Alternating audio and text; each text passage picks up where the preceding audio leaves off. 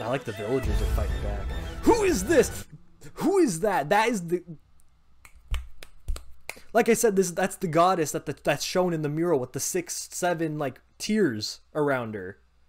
That's who that is. That's like the goddess of the Zonai or something. Like, I wonder if it's like the old Zonai king like got revived with Ganon. Like they sealed Ganon up, and now that Ganon's free, the Zonai are free too.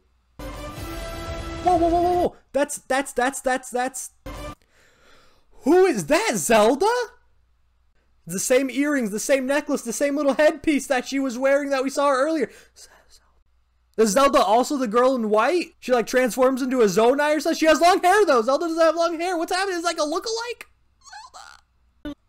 She's wearing the same little thing on her forehead. She's wearing the same earrings, the same necklaces and bracelets. Obviously her hair's different and the other person's ears are way longer, but